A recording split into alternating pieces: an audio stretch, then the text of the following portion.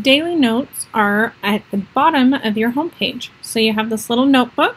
When you open it, it pulls open your daily notes center.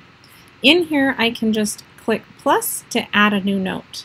So these can just be quick notes, anything that pops into your head, anything you want to capture. So you can just type anything in here that you want.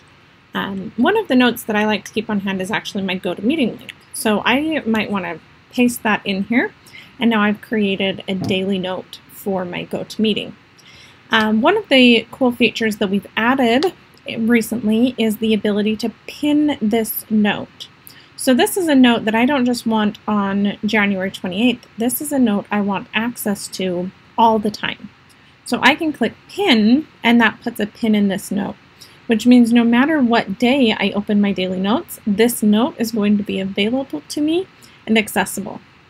I can choose to either view pinned notes, or I can switch to view my daily notes. So that lets me access both types of notes: quick daily notes that are date specific, so just things for January 28th, or pinned notes that I need to keep with me at all times.